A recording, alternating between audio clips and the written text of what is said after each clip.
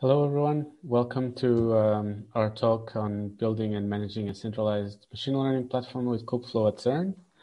We'll be talking about some work we've been doing in the last few months and a service that we open to our users. Hello, my name is Dejan Golubovic. I am a computing engineer in CERN Cloud team.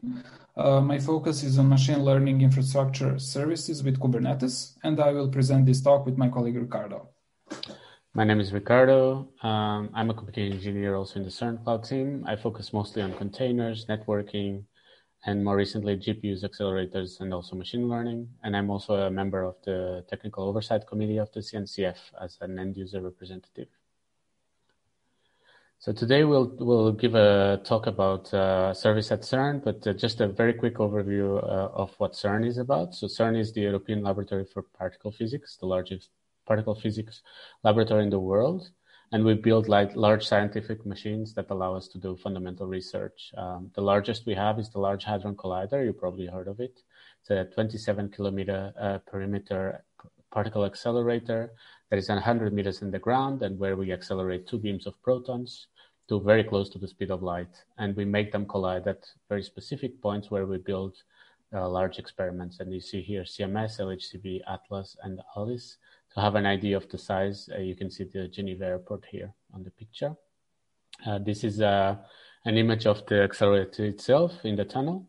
And you can see all the magnets that help us bend the beam so that it circulates in the accelerator. And this is a picture of one of the detectors, the CMS detector, compact muon solenoid. It's in a cavern 40 meters by 40 meters, also 100 meters underground. And this is where we make the proton beams collide. This detector and the others as well act like gigantic cameras where we take something like 40 million pictures a second. And the result of this is a large amount of data that we need to store and analyze. We collect and store more than 70 petabytes of data every year. And this is after a lot of filtering. One detector like this can generate something like 1 petabyte of data per second. So that's why we are constantly looking to new technologies that can help us handle this amount of data. So the main motivation for our service is the expanded usage of machine learning in high energy physics. Different groups at CERN work on various machine learning projects in order to achieve scientific goals of the Large Hadron Collider. And we know that setting up and managing machine learning infrastructure is not an easy task. And currently, most groups at CERN manage their own machine learning infrastructure. So we have 4 main experiments, which all branch to different groups. And that means that a lot of people use their own machine learning infrastructure. We want to offer a centralized service in order to reduce physicists' efforts in infrastructure and to allow more time for scientific research. One of the main applications of machine learning at CERN is in particle reconstruction. So during proton-proton collisions, short-lived particles are created in the detectors. For example, Higgs boson, which lives 10 to the minus 22 seconds. And to capture the events of the short-lived particles, we measure energy depositions in the detectors. Detectors can be considered as 3D cameras, which leaves the opportunity to use convolutional neural networks. Besides convolutional neural networks, we can use graph neural networks, which are also very good at spatial representation. So the example would be to take the output of the detector and let that be an input to a network, and the output of the network would be the ID of the particle, whether it's a Higgs boson or a muon or a pion, for example. And now lots of research is going towards graph neural networks. Another application is in detector simulations. So Large Hadron Collider is getting upgraded. There will be even more data in the future, and more sophisticated and faster solutions are needed to support the upgrade from various perspectives, one of them being simulations. So simulations are performed so that we can accurately estimate what is going to happen during the runs. And the traditional methods are Monte Carlo simulations, but recently 3D guns have started to be more commonly used. And they have proved to have a similar performance to state-of-the-art Monte Carlo, and they offer 20,000 times faster simulation. And also with 3D gun, data can be simulated on the fly, which may reduce the need for storing the data. So our goal is to set up a platform to support the end-to-end machine learning life cycles. We want to be able to extract data from the detectors through Spark or HDFS and operate on that data. Then we want fast iteration services, such as notebooks, because many users use notebooks daily. At least notebooks are a good starting point for every machine learning user. Then for more computationally extensive jobs, we want to be able to perform distributed training with TensorFlow or PyTorch. And even we want to branch out to public cloud when resources are needed. So then after the training, we want to store our models and to be able to perform scalable serving for the trained models. Cool. So the platform that supports all of our goals is Kubeflow. Basically, with Kubeflow, we are utilizing power of Kubernetes to efficiently manage resources. And we also offer users all the desired features. The infrastructure part of Kubeflow is managed by our cloud team, and our users are physicists and scientists across the entire CERN. With Kubeflow, we can offer notebooks, pipelines, distributed training, model serving, and we can also offer bursting to public cloud when necessary. And that means that basically all of our use cases are covered by Kubeflow. And Ricardo will now discuss our setup and challenges in terms of setting up our Kubeflow instance. Yeah, so I'll pick up on the nice description from Dejan. And before he does a cool demo, I'll just talk about the layout of the infrastructure we are using. So this is a very simplified overview of the clusters, the layout of our clusters. So we rely on an entry point load balancer, and this allows us to simplify the deployment and, for example, to do upgrades by just adding entry points to the load balancer, new clusters on the back end. And then there's a gateway that is our ingress gateway to the services. The main important bit here is that we have three types of nodes. The first type is virtual GPUs. This is something that allows us to have a large amount of GPU resources, although they are not as performance as having a full GPU, but it allows us to have a much larger amount of resources for things like notebooks, for example. And we rely on T4s with time sharing in this case. Then we have the PCI pass-through node group type. And here it's mostly used for things like pipelines or distributed training, hyperparameter optimization, and also model serving, where you want to guarantee a certain latency for the model serving. We do not do today any kind of faster interconnect or NVLink or anything like this. And the last bit we have here is CPU. And in this case, we have a much larger amount of resources. It's not as interesting if you're doing deep learning, but actually this platform ended up being used for other purposes as well, where workflows and pipelines can be useful. So you can see that we have something on the order of hundreds of virtual GPUs or the tens of full GPUs offered to the users and order of thousands of CPUs. Just very quickly, our deployment is based on Kubernetes 1.18 clusters today. We use Kubeflow 1.1 still. And one difference from the standard 1.1 deployment is that we upgraded Istio to 1.5 and Knative to 0.15. All the clusters and the deployments are managed using GitOps, and we have one repository where we define all the services and all the environments we support, and it's all managed by Argo CD. There is one very good feature here, which is Argo CD allows us to use customize just for the Kubeflow deployment, and then for the other components, we rely on the operators for both the Istio and NVIDIA GPU operator deployments. And then for Prometheus Knative Cert Manager, we are relying on Helm charts, upstream Helm charts. One of the key aspects is the integrations we do with the internal CERN services. So the first one is identity, authorization, and authentication. And we link this to the CERN SSO. we use, which is based on Keycloak. So this allows us to have not only the tokens that identify the user, but also the mapping of the users to the roles and the groups they belong to.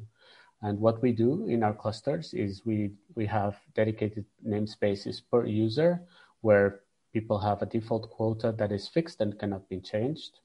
But also we have additional groups where people can belong to, and this is defined in the CERN identity if they belong to these groups. And in those groups, they can request additional quota, like more GPUs, for example. And then the other very important part is the integration with our storage systems. As we mentioned, like data is a key aspect of everything we do. So we integrate with the three main storage systems that are interesting in this case. The first one is what we call CVMFS, CERN VMFS, which is a read-only distributed hierarchical caching system that is mostly used for software distribution. The second one is an internal in-house developed system called EOS that is holding all the physics data. In this case, the important part is that we offer both Kerberos and OAuth2 based access. OAuth2 is very important for things like notebooks and anything that is like browser oriented. And then the last one is HDFS. Dejan mentioned that in some cases people want to do the data preparation using Spark, and in this case we are accessing HDFS using Kerberos credentials. I will just summarize a couple of issues that we run while doing this. The first one is that the Kubeflow releases were not always very consistent in terms of what's supporting what. So 1.0 had, for example, multi-user support for notebooks, but not pipelines, and 1.1 brought multi-user pipelines, but actually some of the components were not talking to this new API properly, like Kale from notebooks. This meant that we spent quite a bit of time downstream fixing these bits when we did the upgrade, and this is one of the reasons why we are still in 1.1 and we are slowly updating to newer versions as well. The second one is actually Kustomize, and the way Kubeflow is using Kustomize is quite complex. So we decided to spend some time simplifying things and removing some of the components out of it, especially things like Cert Manager, Istio, and Knative, which are quite critical. And in the end, we deploy them in another way, and we only deploy the Kubeflow applications using Kustomize. And then the last one, which is still an ongoing issue, is how to manage additional packages that people might require for both the notebooks and then for their pipelines as well. And how can they install and add these packages easily to their containers. So this is something we'll mention more later. The last bit I will mention before we jump to the demo is how we are doing bursting to the public clouds. This is very important for us because we can get access to a much larger amount of GPUs, and especially other types of accelerators like TPUs or IPUs. TPUs are very interesting for our use cases, also because they're very cost effective. We tried this using different technologies over the last few years. On the lower level, we tried Federation V1 and V2. We also have deployments using the virtual kubelet. We are not still very experts in Istio, but we are experimenting with it. But actually for Kubeflow, the most promising results and the way we are offering this is actually to directly expose the other clusters to the users via their Jupyter environment. So when you get your Jupyter environment, your notebook environment, you actually get the additional clusters configured. And these clusters are configured with the same CERN SSO. So we can do something like using the open policy agent to validate who is able to access which clusters, which groups can actually access each cluster. And then we do the quota management the same way in those clusters as well. So this is working quite well. This is a simple, not so simple picture, but it's kind of simple given what is behind. But the key aspect is that this Jupyter environment, we have the cluster configuration, and we are able to reuse the OAuth2 token that the user already has by logging into the system at CERN. And then, but normally they would just submit to the same cluster where Kubeflow is running, the Jupyter environment, and they would submit a TF job that would use GPUs on premises. And then once this training is done, we write the output artifacts to S3 where it can be served from the S3 instance at CERN. By exposing additional clusters in the environment, people can just source those clusters and then submit the TF jobs to external clusters. And in this case, it would be the Google Cloud, where we would have potentially thousands of GPUs available or TPUs. In the end, again, the output artifacts are written to S3 and served in the same way as if they would have been trained internally. So this is quite promising, and this is what we are offering today. Okay, now we'll go back to our demo example. So we remember 3D guns. Basically, the main issue with 3D guns is extensive training time. So for our model, it would take 2.5 days to properly train. And if, for example, if we want to search hyperparameters or change the model, that iteration could last for weeks or even months. So this is with one GPU. So to create a more scalable solution, a distributed model is created. Basically, the model is trained using TensorFlow strategies. So, for example, we are using in our example multi-worker mirror strategy, which uses different nodes with multiple GPUs, and also we have a script with accessing TPUs for the distributed training. So TF job and Kubeflow help us automate this distributed training process. We are able to quickly iterate over different training configurations. So basically, we are encapsulating TensorFlow distribution, and it's managing it across Kubernetes pods. So we are able with TF job to run distributed training both locally and on a public cloud, as Ricardo was describing. And we at GCP we are using 128 preemptible machines for the distributed training. And now we can move to the demo. So let me share the screen.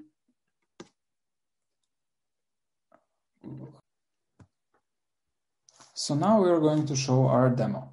Here we can see at ml.cern.ch our service dashboard. Basically, this is the Kubeflow dashboard, and we can check all the Kubeflow features.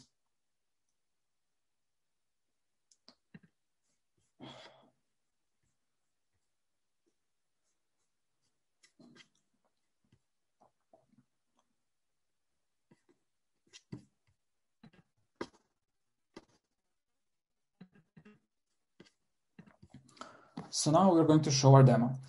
We can see our dashboard here, and we can see Kubeflow features on the left. We have pipelines, notebook servers, Katib, and the other features.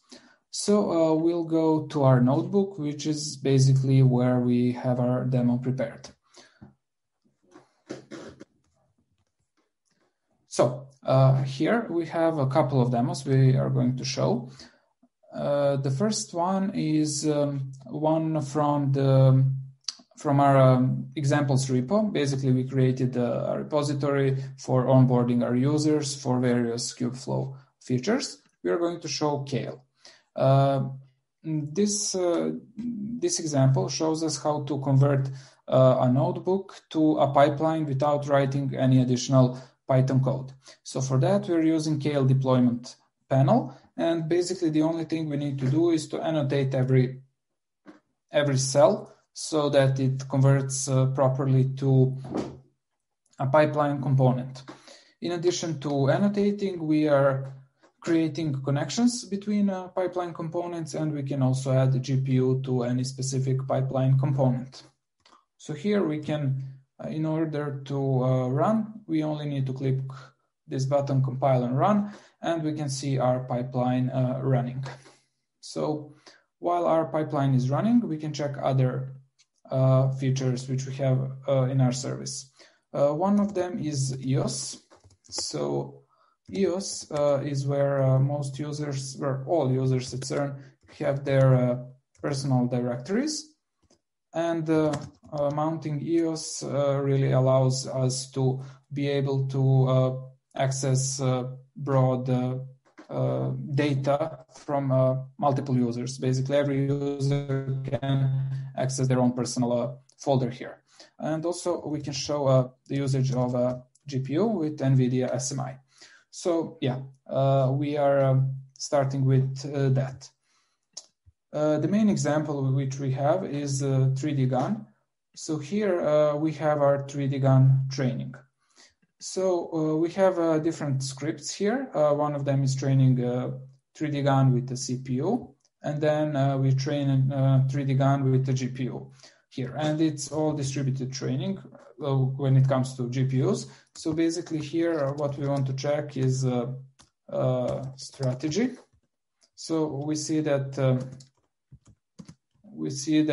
we are using multi-worker mirrored strategy for GPU training. And also, as Ricardo was mentioning, we are also uploading the trained model to a bucket, and we see that code here that after the model is trained, we are uploading it to our CERN bucket. Similarly for TPUs, only here we have a TPU strategy for distributed training. We also in this repository have a Docker file to build our image to run our distributed training, but we are not building it here. We won't do that, but we'll show our tfjob YAML file. So to submit a tfjob, basically we can define our number of replicas here, number of GPUs we are using here, and then we also select the image, and we also can select if we want full training and the number of epochs and other customizable arguments. So now we are going to submit our 3D GAN tfjob on a local cluster. All we have to do is to do kubectl apply 3D GPU.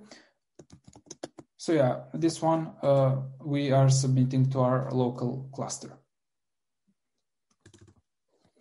And we can check our tfjob, and we see our tfjob running.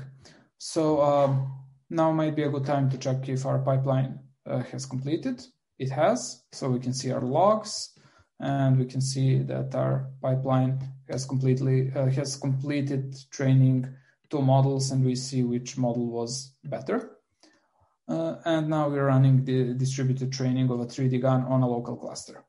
Additionally, we want to run 3D GAN training on a Google cluster. So basically, inside the cluster folder, users would get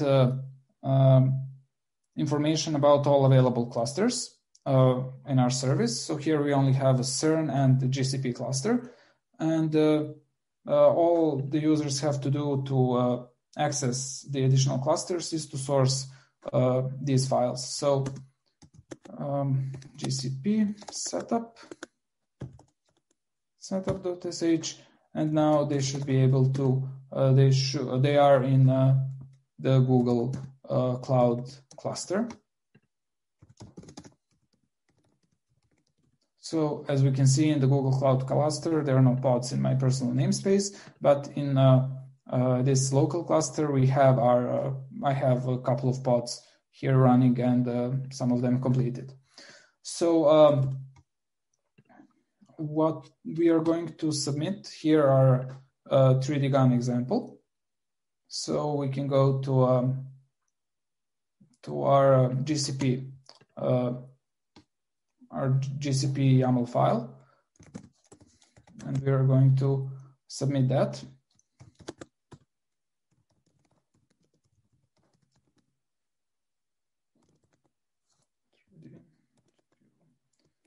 GCP. So now we are submitting this tfjob to a Google cluster. Meanwhile, we can check if our training on our local cluster has completed.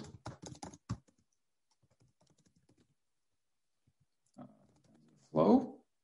And yes, we can see that it has completed. And to check the Google cluster, basically we want to have a watch. And yes, we can see here that our workers are deployed at nodes which have V100s. So in total, we have 128 nodes running, and we have 16 workers, where each worker has 8 nodes. So now our training job is running actually on a Google cluster. And this is what we see here. So we can close this now. And here we see that our local job has completed. And now, as Ricardo was saying, after the training, we submit our model to a bucket. So here we can see the trained model stored on our buckets.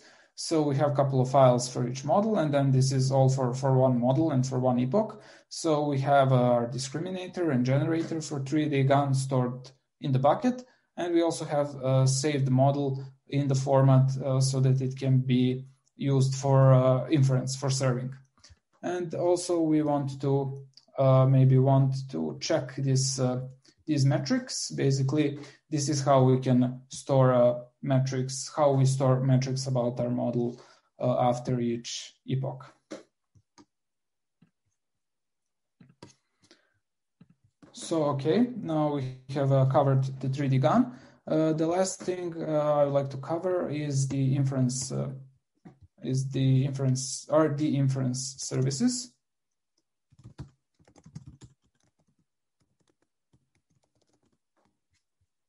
services. What we want to do here is to submit an inference service and to basically serve a model by only specifying where the model is located. So we can say kubectl apply. And now we have created our inference service. Actually, it was already there, but this is how we create it when we want. And then to test our inference, we can test it from here, and we see that we are getting results. And basically, as we were discussing, we are getting a 3D output that represents the output of the detector. So this is what happens when we do one inference, but we want to do 10 curl requests at the same time so that we can see what happens to the number of predictor pods. As we can see, they are the number of pods is increasing, it's auto-scaling so that it can support client requests. And basically, with this, we have covered our demo.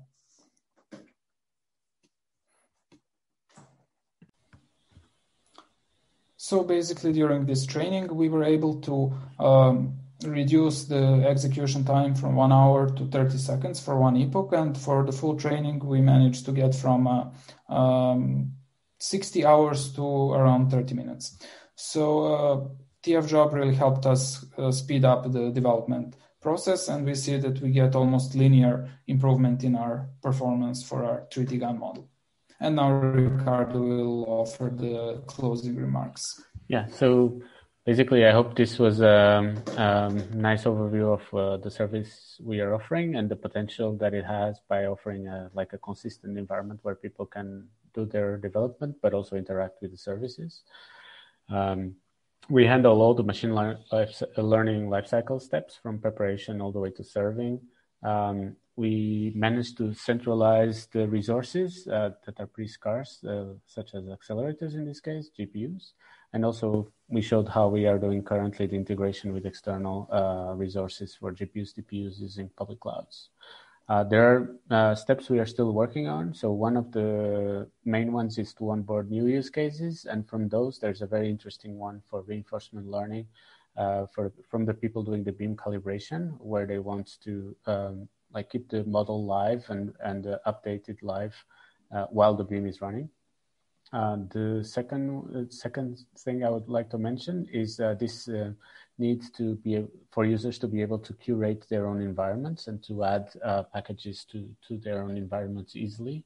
Right now, the only option is to install the packages on the notebook, but that doesn't work well when you're doing transition to pipelines, for example, or to distributed training. So we have some experience using a tool called Binder for Jupyter notebooks, and we are looking at integrating this with the Kubeflow Jupyter web app as well. And the last one is we are quite involved in the ongoing work for Kubeflow improvements in metadata and artifact management. So it's something that we'll also keep pushing for in the community. So we would like to thank like everyone in the Kubeflow community for the great tooling and of course all the Kubernetes and cloud native tools that we rely on as well. And we are happy to answer any questions. Thank you very much.